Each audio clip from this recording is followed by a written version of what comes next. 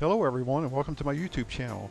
I'm selling my Quicksilver MX Sprint. It's located in Dallas, Texas, and I have a lot more information here to show you.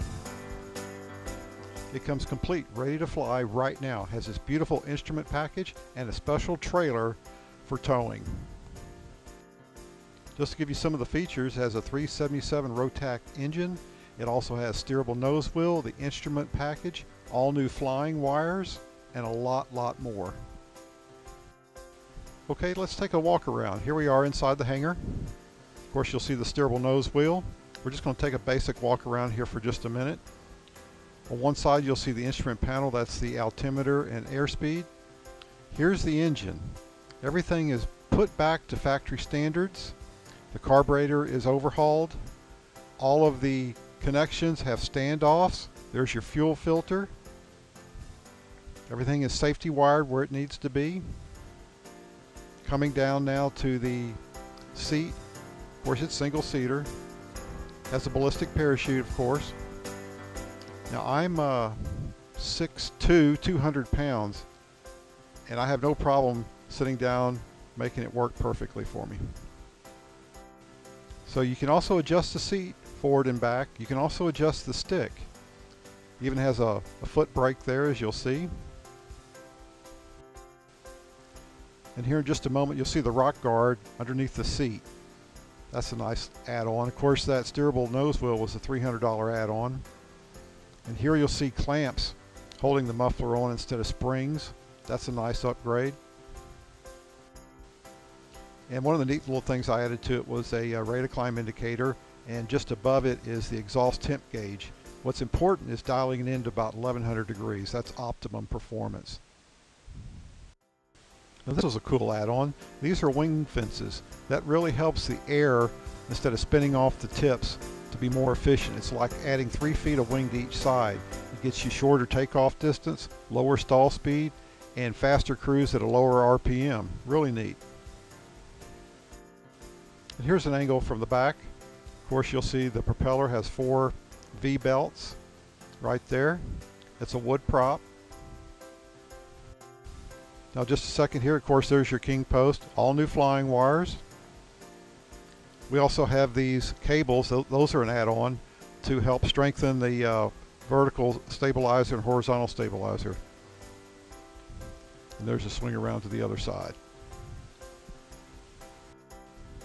Now we'll take a look at the ballistic chute. There it is, attached. And of course, you'll see the bridle that comes up the flying wire right there, all the way across to the center section of the wing, and it's strapped around there. Of course, another angle of your flying wires, king post. And there's another angle looking at the top of the wing. There you go. In this next scene, I just wanted to demonstrate. I'm 6'2", 200 pounds, and I have plenty of room to sit down. The seat is adjustable forward and backwards, and another neat feature, the control stick is also adjustable to tailor it to your needs. Now the rudder is hooked up to the stick control.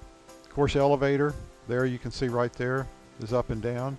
It also has turning spoilers, and those are activated by your foot pedals.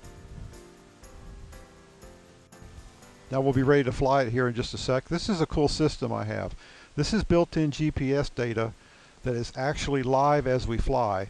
On the left-hand side, you'll see that the airspeed, that's really ground speed, so don't get them mixed up. Of course, at the top is your compass heading, and on the right-hand side is your altimeter. Please understand we're about 800 feet above sea level. So 800 feet is really 0 feet above the ground. Okay, we're ready to start it up. Throttle is set. Clear. All right, love it when it starts. Okay, we'll be taking off here in just a moment. You'll see the GPS data already kicking in as we taxi down the runway here in just a moment for a takeoff. Pretty cool. Okay, we're just about at the end of the runway now. We have about a 3,000 foot runway here. We're actually flying at Prop Wash Airport, which is about an hour north of Dallas. Okay, I'm making my turn into the wind.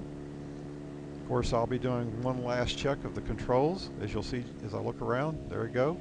Everything looks good, ready to go. The tower has cleared us for takeoff, even though I don't have a radio. We just use a hand signal. Okay, we're moving up to full power. At about 50 feet, I'll be off the ground. You'll see the GPS data starting to kick in. It lags just a little bit, but that's all right. It'll catch up to us. Of course, we had a crosswind here, so I'm crabbing down the runway. The winds were from the right to the left at about 10 to 15 that day, actually. Here we are still climbing out. And I mean, it's just a lot of fun. And the nice thing is this thing is already built, ready to fly right now. There's nothing else to work on. This wasn't a money-making project for me. No way. I've got a lot more money invested in this than you'll ever have to. But my loss, of course, is your gain. I'm moving up to light sport. That's why I want to sell this one. Of course, the great thing about Quicksilver, they're still in business. They are the #1 manufacturer of airplanes produced in the world. And they're still making them. Except if you want to buy a new one, spend about 25 grand. No need to. So here in just a minute, I want to go ahead and demonstrate the landing. One of the cool things with the spoilerons, you can sit back and just fly it with your feet. Okay, here I'm doing an approach to the runway. We have a slight crosswind as we discussed before, so I'm just doing a nice simple crab angle down to the runway. Okay, we're coming into the final approach here. Of course, you'll see my crab angle because we have a wind from right to left, 10 to 15 at about a 45-degree angle. So I'm just doing a simple crab down the runway, parallel to it. Okay, I'm demonstrating my landing here. Of course, the crab angle, so I can parallel the runway. Again, the winds are about 10 to 15 at about a 45-degree. And when I get right close to the ground, I'm going to turn it into the wind so I can land straight into the wind. Of course, you can hear me adding maybe a little power there. Of course, when I get about 10 feet off the ground, I'll bring back the power and start to flare it. There you go. Hold the nose up just a little bit. Drop the power off. There you go. That's the way you like it. Safe on the ground. Yee-hoo! So come out. We'll take a look at it. We'll demo it if the weather's good. If you want to buy it and we still can't fly, we can at least run up the engine. Not a problem. Of course, I have all the books. I have all the part list. Everything that I've spent on it, I've carefully documented. Here's the trailer that goes with the Ultralight. You can store it in there during the winter time if you wanted to and not have to pay a hangar rent. So I hope you enjoyed it. I think you'll have a lot of fun flying this machine. I know I have. Again, I'm just moving up to light sport. So take advantage of my loss and make it a gain for you. And remember, one of the most important things, if you're looking for an ultralight, if it don't fly, you better not buy. This ultralight also comes with brand new sails. Looks beautiful. Nice thing, it's ready to fly right now. I can demo it for you. If the winds are too high, we can certainly run up the engine. It takes about an hour to disassemble it and put it in the trailer, and off you go. You guys take care and have a great day. Thanks a lot. Bye-bye. Yeah!